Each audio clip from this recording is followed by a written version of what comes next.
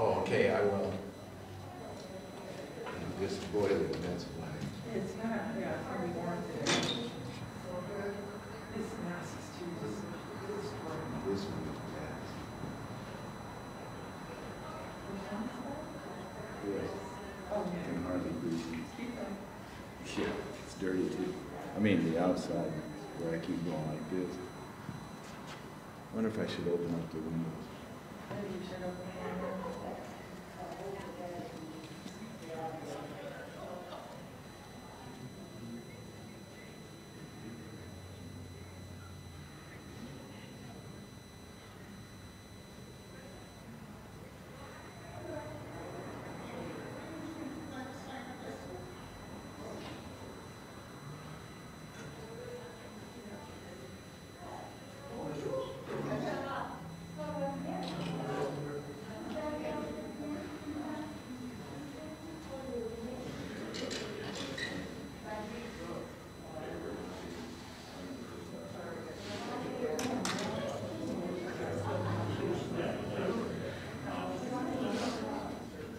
Yes.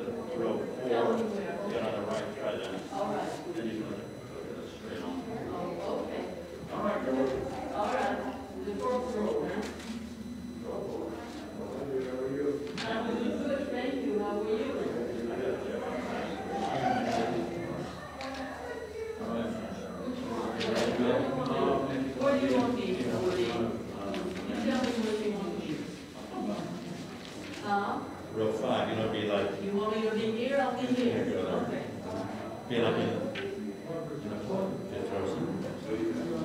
Here? Yeah, great, just, thank you, good to see you guys too. Yeah, just maybe don't go on. Get a little bit to the right of it. I like the sign. Yeah, especially in church. Yeah, of course, of course. Okay.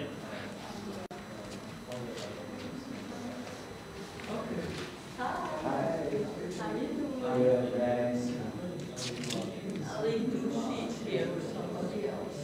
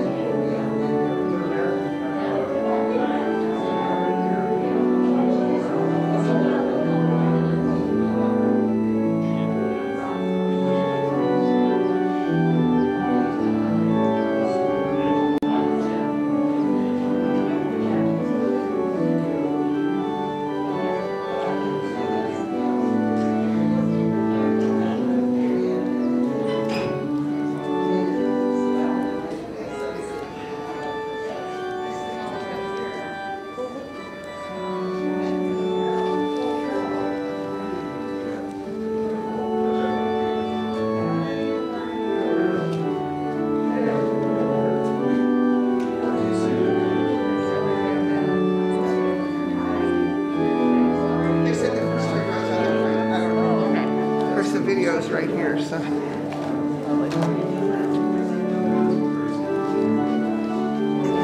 take the edge.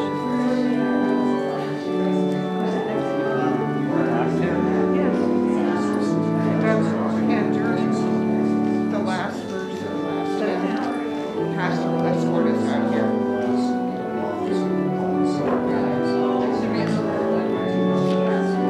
And then we make a receiving line and then.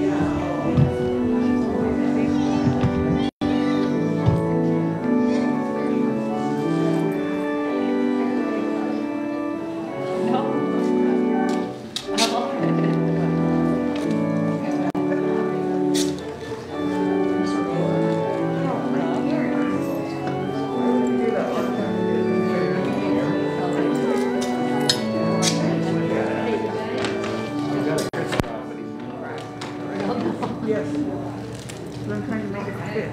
Jackie is already got a bunch of things in her pocket. All right, then you fix it.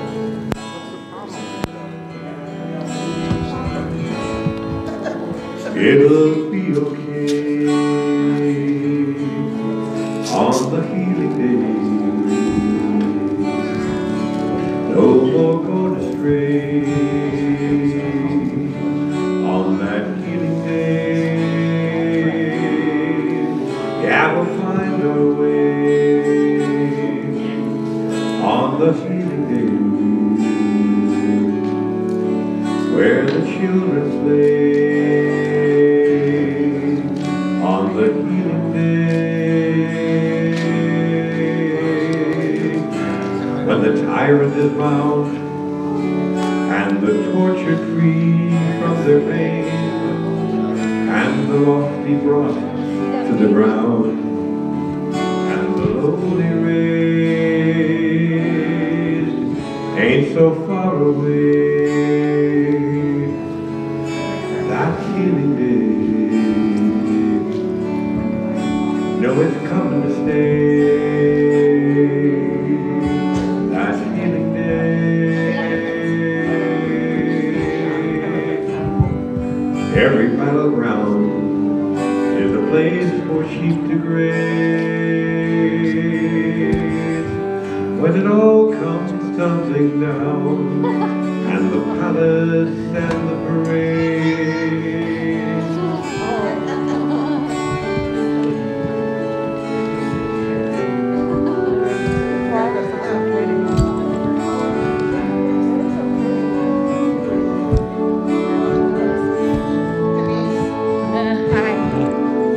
It'll be okay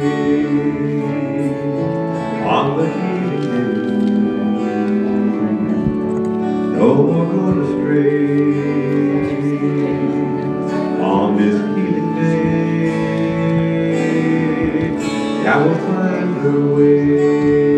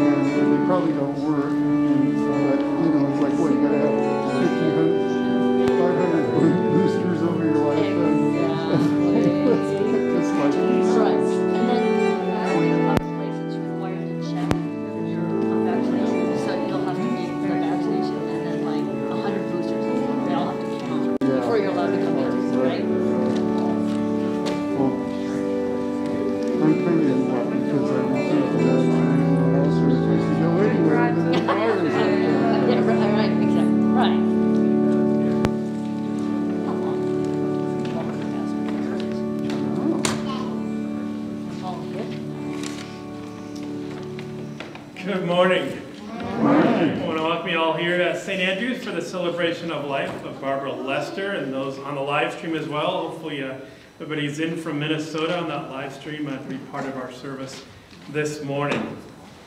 So we begin as we gather in memory of Barbara Lester to give thanks to God for the life that she lived, the love that she shared with her family and friends, and to commend her to our Lord's eternal care.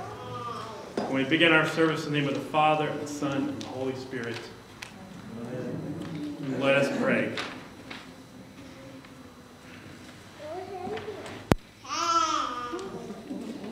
O God of grace and glory, we remember before you today our sister Barbara. We thank you for giving her to us to know and to love as a companion in our pilgrimage on earth.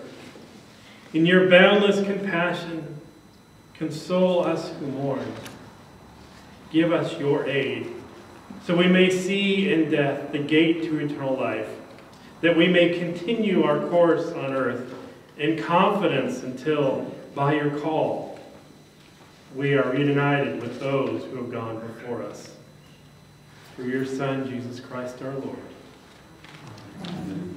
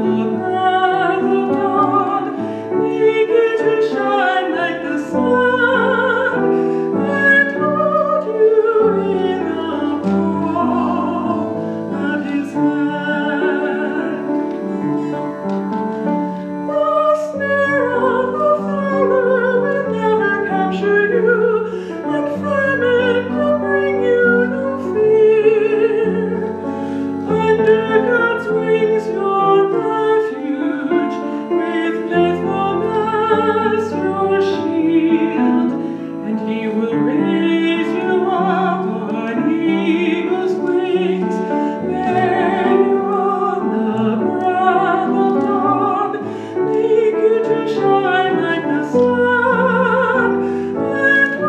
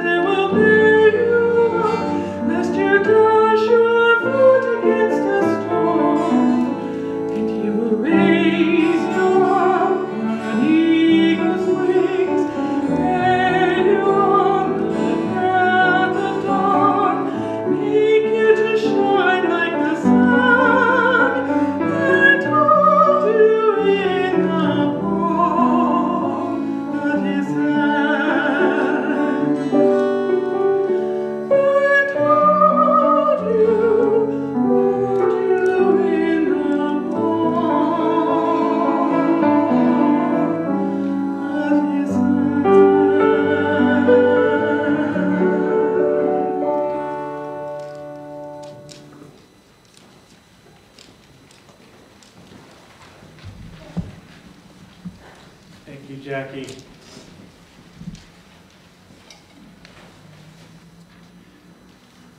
We remember today Barbara Marty Lester.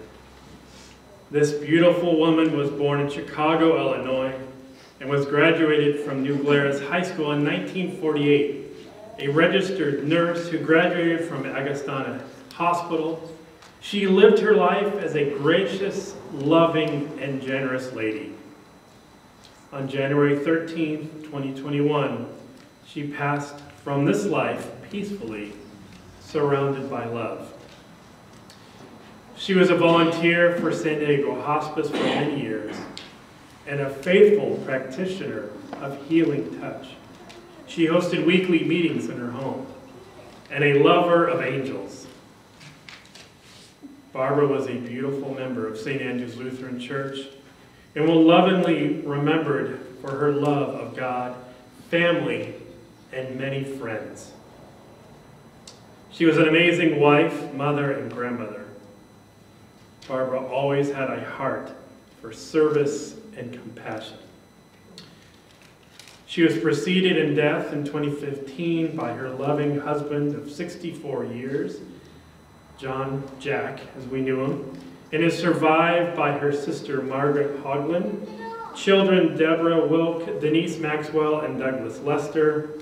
Barbara had 6 grandchildren: Jennifer Wenzel, James Wilk, Alexandria Pinko, Joshua Maxwell, Rachel Lester, Erica Lester, and 3 great-grandchildren, Penelope Wilk, Asher Pinko, and Aiden Pinko. She will be greatly missed by her family and her friends, and this congregation especially. And so now we come to our time of eulogies, and so I think they're in order of age, and so we're beginning with Jennifer Wenzel.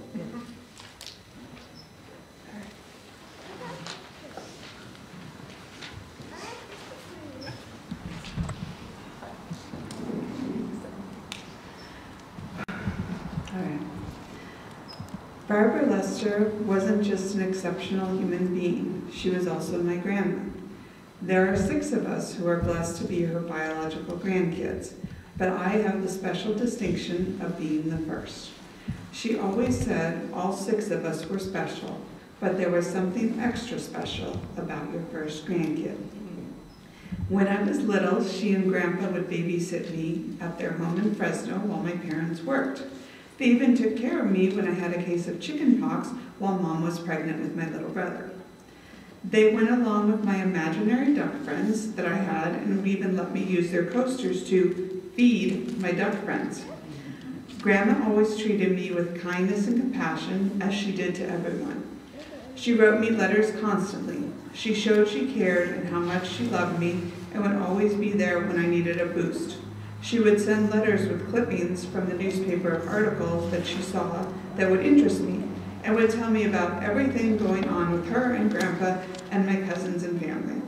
My favorites were always the San Diego Comic-Con articles. She and Grandpa would tell me so many stories on the phone about the crazy dressed up people they had seen dressed up on the news and then send me the article about it. Before there was a Google News feed to let me know what was going on in the world, there was Grandma. I saved all her letters, but I miss having new letters or emails from her now. I love to cook, and I have a culinary degree. I first learned cooking making Rice Krispie treats with Grandma. I want to say that all 6 grandkids have made Rice Krispie treats with Grandma. She loved to send me recipes, and I loved to remake the foods that she had made. If you went to Grandma's house and didn't leave with a full belly, that would be your own fault. Her house was always full of food, and whenever my family and I would arrive from Fresno to San Diego for a visit, there was always food ready for us, which was such a blessing after the long day's drive. She always made sure to stock favorite foods and favorite flavors of ice cream too. Grandma taught me so many things in life, including how to crochet, which is one of my favorite things to do. Grandma considered the blankets I made for her to be special and said she could feel my love and energy in them. She even had a Hello Kitty no-sew blanket that I made for her that she kept with her even in the memory care facility she was at, and she loved that blanket. She would tell me about it on the phone when I talked to her. Grandma was with me through every bad breakup and every new relationship. And when I found the man who became my husband, he was easily welcomed into the family. I think Grandma and Grandpa really loved that I married an IT guy who is patient and kind and was always willing to try and help with their computer issues. Grandma even called him one of her grandkids. I think she and Grandpa considered all spouses of us grandkids to be bonus grandkids. A year or two after Grandpa died, Grandma decided to give up driving. She sold me her old Hyundai to replace the not always reliable commuter car I was driving, and I love that car. I think about her and Grandpa every time I drive it to work or drive it anywhere. I feel as if she and Grandpa watch over me as angels and protect me while I drive their old car. The love and hospitality and love for God that Grandma taught me will be with me forever. Grandma was an angel on earth before she became an angel in heaven. I will forever love and miss you, Grandma.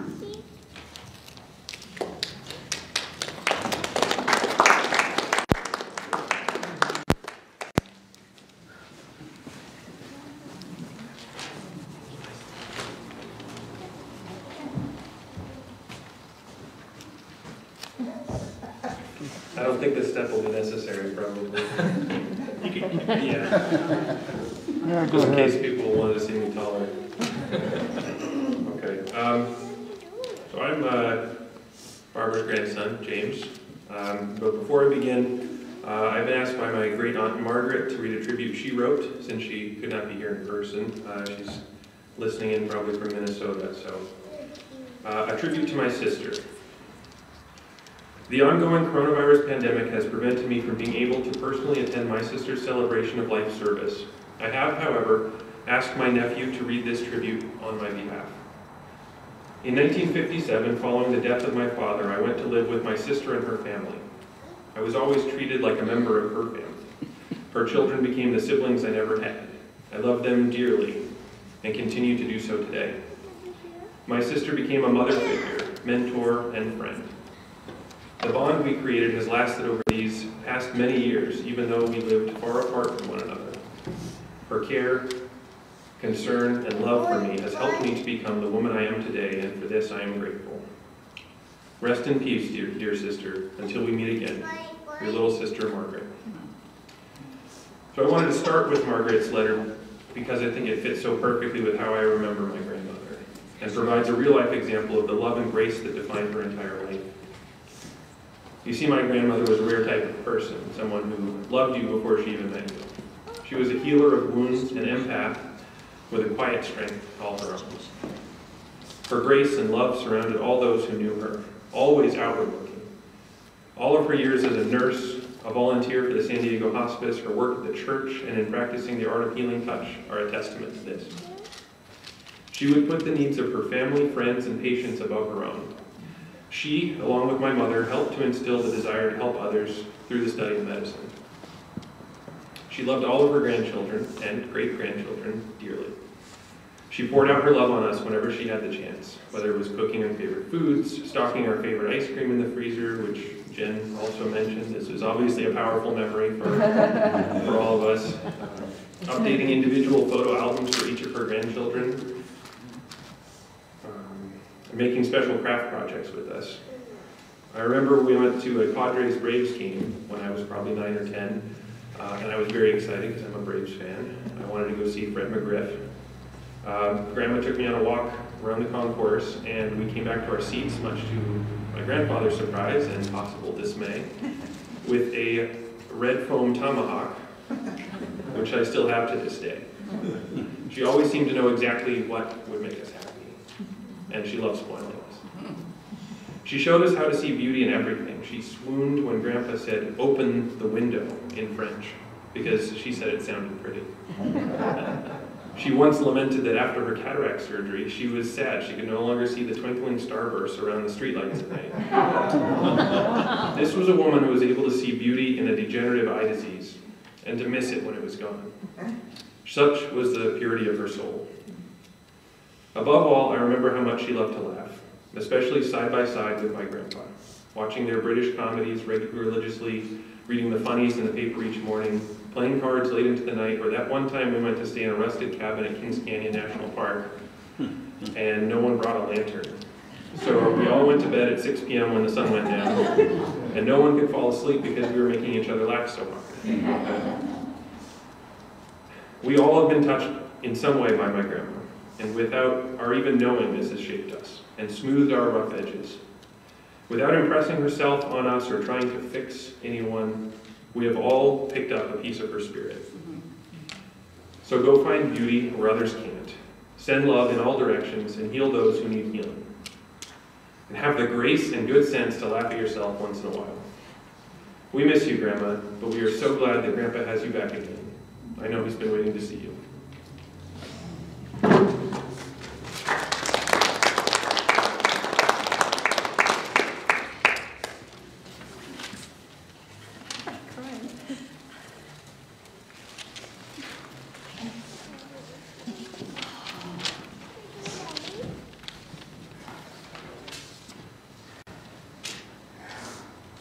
Well, thanks, James. I'm already crying. All right, I'll try to get through this without crying too much. My grandma was a very special person in my life. She taught me how to be kind, put others before myself, and how important family was. Not a day goes by where I don't miss her. The time I spent with her are some of my favorite memories growing up. But a very special time in my life was when I moved in with her. She taught me so much about myself, how to love someone else, how to take care of someone else. And when I started dating Anthony, we would be with Grandma almost every night. Eating something, watching Big Bang Theory, or just talking. But she was also always included. Anyone around her wanted to be there and loved her very dearly. When I decided to move to the Bay Area, where I reside now, I told a few people, but I was most nervous to tell Grandma. I knew she would be very supportive, but I also knew it would be very hard for her, not but me. As I told her, tears filled her eyes, and then mine, and she told me, "You need to follow your heart and follow love. That's what I did for your grandfather." Part of me was scared to leave her, but I knew, with her blessing, I would be okay to follow my now husband. Grandma, I want you to know how much I love you, how much you mean to me, and how much I will always keep your spirit alive. I will show my baby boys just how amazing their great-grandmother was. Thanks for being the best grandma in the whole world, and give Grandpa a hug for us.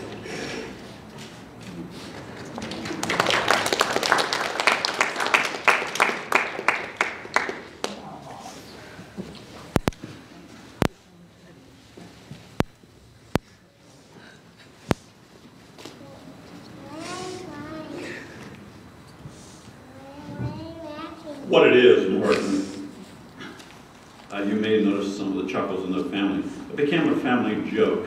And Barbara could be funny without intending to be funny. The occasion was the 500th anniversary of the birth of Martin Luther in 1983, and we were at Trinity Lutheran Church, and we had a great little, in Fresno, we had a great little theater group. Well, she was playing the role of Catherine von Bora, Martin Luther's wife, and who was playing Martin Luther? Jack. The funny part wasn't so much her line, it was Jack yanked off his glasses and he went, "Say what?" And I noticed too, you'll see a picture out in the front, in the narthex. Two of my friends were part of the cast, and they were doubled up, and I was sitting right in front of them. I was playing the role of Philip Melanchthon. I was about halfway between me and Pastor Menny to the in-laws, and I was having trouble trying to hold it together. And I wasn't playing Philip Melanchthon because I was smart. I just happened to have a beard at the time, and so it fit. Personally, for me, there are three Barbaras in my life. The first one was my sister, who taught me how to speak, therefore in a large part creating the monster you see before you. Number two was my mother-in-law. And it just, like has been spoken before me, it was just a great welcoming thing into the family. and then Debbie's middle name is Barbara, so I've got a trifecta, truly. I think those of you who knew her and those of us in the family, whether you were neighbors or fellow church members, Barbara was the epitome of patience. And then Jack was the epitome of stubbornness. So you have these two divergent individuals coming together to mesh in life. And so we know that Barbara loved cats. And that's part of the tribute here. This happens to be a lion on my tie. She loved them whether they were huge cats or domestic cats. And she had, the one I remember first was Willie. He was a black cat, and he was personality plus. I wasn't so much a cat person, but Willie just grew on you. And her patience was such that there was one little task we did together. I don't know if any of you have ever had to flea dip a cat. Okay, I got you. Willie loved Barbara dearly, but he was not a happy camper, and I was trying to assist with this large, heavy towel that had all this stuff in it, and we putting him in the little box, trying to keep him calm. But eventually, her patience prevailed, and I thought, well, that's one time I did that, and I was quite impressed. I'm not blessed with her patience, as many of you know. Another thing Barbara did was her wonderful touch at ornamental horticulture. The children always enjoyed going to Grandma's yard because it was so beautiful, and that was her inside and out. And we talked about the 6 grandchildren, Jennifer being the first, and I would drive her over to the time that Grandma would have her over, and Willie, the aforementioned cat, was one of her buddies. Grandma also instilled a love of animals in Jennifer, and when she would come over as a toddler, Willie always knew what was happening. He would come over to the cabinet and sit and wait for Jennifer because she would give him the treats, or nummies, as she called them. And that was special. Next came James, our son, whose intellectual acumen is from his mother and his grandparents. Following James was Allie, who came up here and made a wonderful presentation from the heart. Following Allie was, and Allie is a very accomplished young lady, having not only a couple of kids, but she is a flight attendant as well as a member of the United States Air Force Reserve. Next up, a very talented young lady, and we know that Rachel can fix anything with hair, and she's quite accomplished at it and extremely creative, as well as having a beautiful heart inside. Then there's Erica, who is a teacher, and Erica has a wonderful touch with 5-year-olds. And then last but not least was Josh, and Josh, a big guy like my son, our son. Josh installs automobile alarms, and that's not an easy gig. So we can look at all 6 grandchildren and be pleased with what they do, and we're all enjoying any kind of news that we hear regarding their accomplishments. So what I've learned over these years, Jack and Barbara weaved, being where they are, a close-knit family. Yes, there are differences, real and perceived, but we're close-knit. And I was wondering how I was going to wrap this up, and unfortunately the B&B that we are at, there's a sign on the wall in Jennifer and Matt's room. And I think it's very apropos. It says, life takes us to unexpected places. Love brings us home. What it is, Barbara?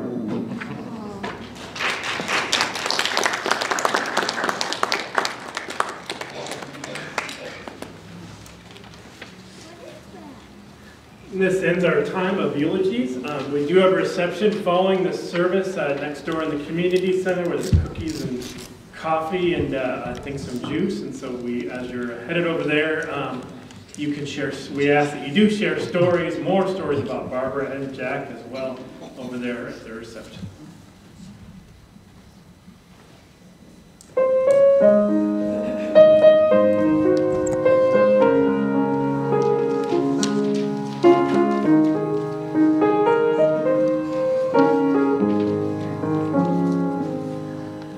Precious Lord, take my hand, lead me on, let me stand. I'm tired, I'm weak, I'm worn. Through the storm, through the night, lead me on to the light. Take my hand, precious Lord, lead me on. When my way grows drear, precious Lord, linger near. When my life is almost gone, hear my cry, hold my hand lest I fall. Take me hand, precious Lord, lead me on. When the darkness appears, while the night draws near, and the day is past and gone, at the river I stand, guide my feet, hold my hand, take my hand, precious Lord, lead me on.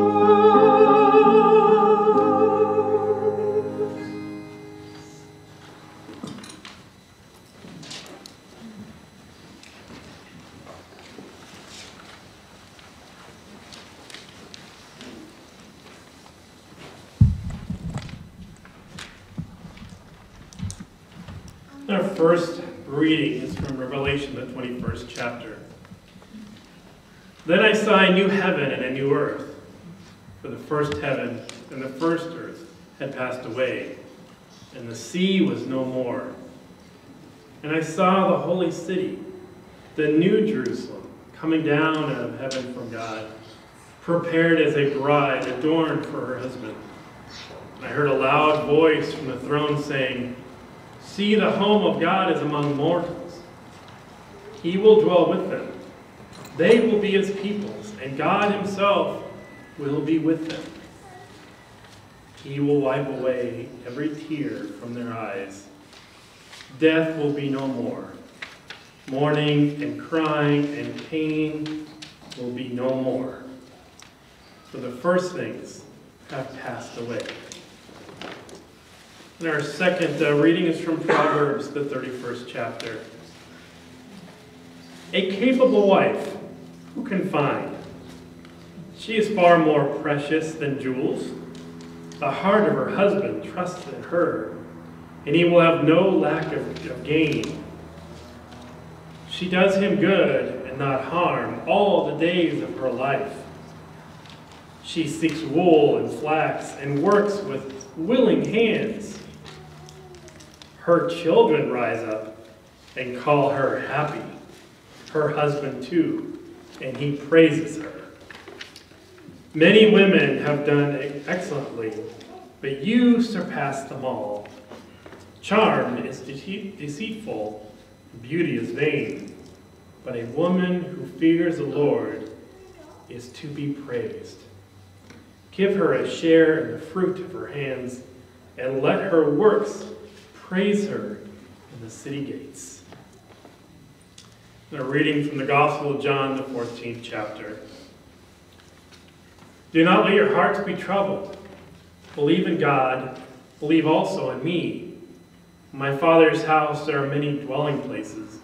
If it were not so, would I have told you that I go to prepare a place for you? And if I go and prepare a place for you, I will come again and will take you to myself, so that where I am, there you may be also. And you know the way to the place where I'm going. Thomas said, Lord, we do not know where you are going. How can we know the way? Jesus said to him, I am the way, and the truth, and the life.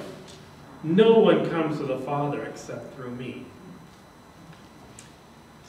Our gospel reading this morning from John 14 is the most often chosen text for funerals and memorial services. And this is because I believe these gospel verses ring in the souls of many of the faithful and give us such comfort when we have lost one that we have loved. And the prospect of a giant house, a mansion, being prepared for us to enjoy for all eternity is just too wonderful for words. Visions of an enormous house with grand staircases and grand fire mantles, keeping the living space warm as you look out the big, beautiful windows out into nature. All of this readily comes to mind when we ponder this passage. And for those of us fortunate enough to have a mansion in this life, the promise of acquiring one in the life to come stirs the senses as well. And as I read this text, as I prepared this week, and reflected on who Barbara was, as I knew her, it did make me a little uncomfortable, as this was never how Barbara lived out her life. She and her husband Jack lived a not-so-typical life in this world, one that looked to serve others. Barbara's life was full of ways that she went out of her way to serve others, heal others in this life, and not accumulate things in this life. Barbara, as I knew her, and Jack for that matter as well, would, like me, be a little uncomfortable with any vision of our faith which turns Christianity into something that is in some way just all about us. And there are far too many teachings on Jesus and salvation and heaven which remake Christianity into a narcissistic cult. And that's the very opposite of the kind of faith that I knew of Barbara and Jack, and that Jesus presents and calls us to follow. The faith, as Jesus taught it, is all about us loving God and loving our neighbor. It's an outwardly focused faith which pushes us to look around, to look for a need, and find people to love and our God to adore. When we refashion our faith into a mechanism whereby we just get lots of stuff, we lose that central essence of who Jesus was. The same very essence which compelled Jesus to give his life on the cross, not to just gather a bunch of stuff for himself. And it's that cross-shaped life that we asked to emulate. Take up your cross. I think the key phrase here in this passage from the 14th chapter of John is, in my Father's house. It's not our mansion. It's not our fire mantle. It's not our 4-car garage or home theater. It's God's house. And the phrase God's house is used over and over again in the scriptures to refer to the temple in Jerusalem. It's the place where God's name is to be worshipped and praised. It's the place where the presence of God dwells among God's people. It's the place where the heavenly realm and the earthly realm, the heavens and the earth, come together. And whether we're talking about the house of God below or the house of God above, we're talking about a place that is first and foremost God's. And Jesus promises to prepare a place in his Father's house for us. And that's where this passage strikes me right in the gut. It's God's house, where his name is worshipped, and where he dwells, a place, a spot. And Barbara is there in the house, preparing a place for me, preparing a place for each of you. And she's not alone in making this place. She is there with Jack and with our God. And I know they're there together sharing stories with all the laughter and joy they shared in this world, but in the great home in heaven. So finally, as I mentioned earlier, tell those stories. Share those stories about Barbara and speak her healing name. Tell the stories of how her presence impacted your life. Tell about the joys and laughter and sorrows and losses, successes and failures. Share the ways in which she touched your life and made a difference. Never stop telling the stories, because these stories are not simply just some words. They create and call forth presence. And so when you tell the stories about Barbara and Jack, speak not so much with your lips, but with your heart, as she spoke so often with her heart. And these stories are not just a recollection of past events or a recitation of history. They are a never-ending story of Barbara's life. Although none of this will end the grief we have today, I know that. Instead, it renews our hope and our confidence that there is a way forward, even when we can't know the way, even when we don't see it, and even when we don't believe it. You see, life is far too sacred, and the love of God and the love of Barbara are far too strong for death to have the final word. Thanks be to God.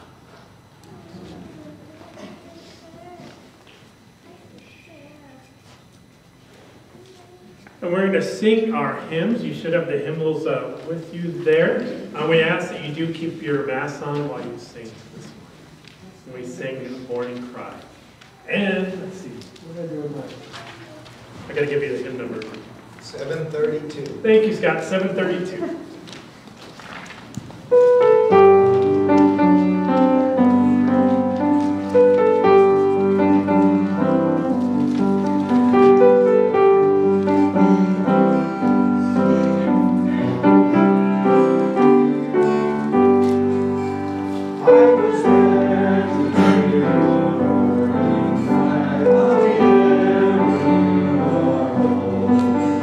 I rejoice with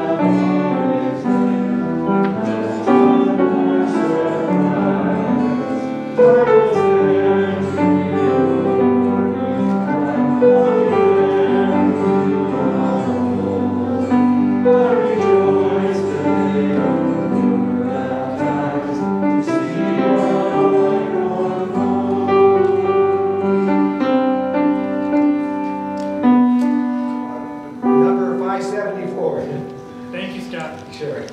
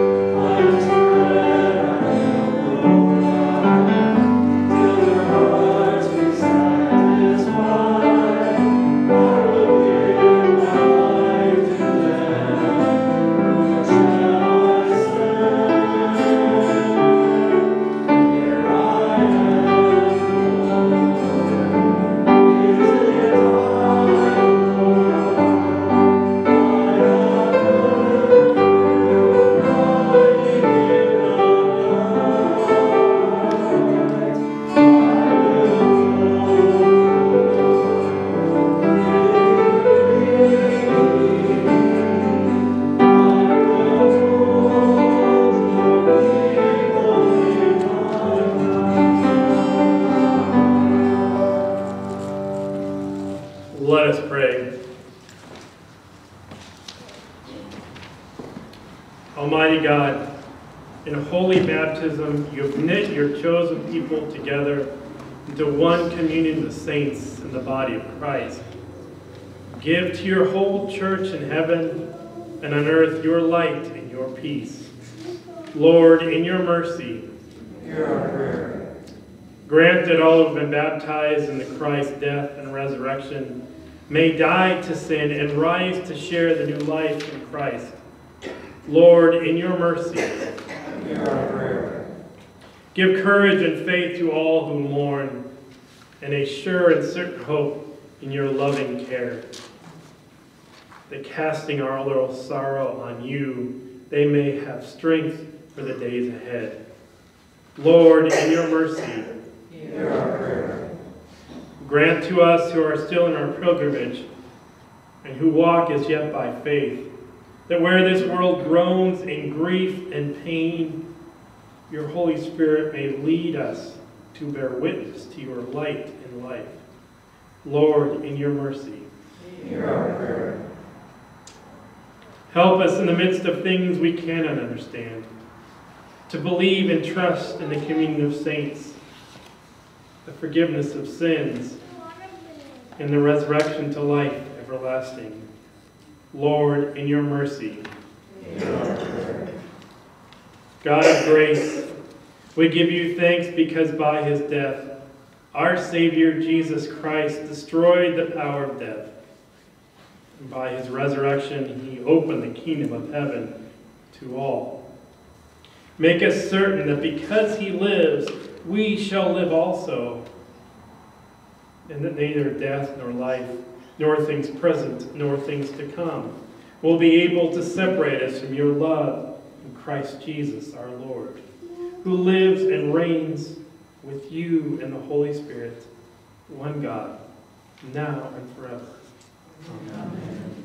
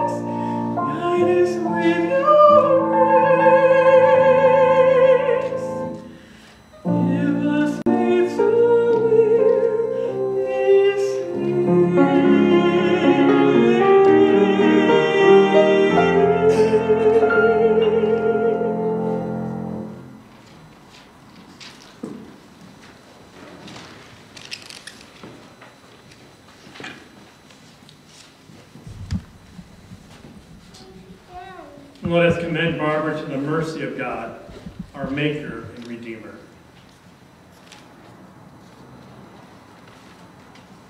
Into your hands, O merciful Savior, we commend your servant Barbara. Acknowledge, we humbly beseech you, a sheep of your own fold, a lamb of your own flock, a sinner of your own redeeming. Receive her into the arms of your mercy, and into the blessed rest of everlasting peace, and into the glorious company of the saints in light. Amen. Almighty God, Father, Son, and Holy Spirit, bless you with his light and love and peace this day and always. Amen. When we sing our hymn, You Are Mine, it's hymn number 581. When we get to the last verse, I will be escorting the family next door to the reception, and you can follow them during the postlude. You can follow them over there for their reception line in the community center and the reception time there as well to share your stories of Barbara.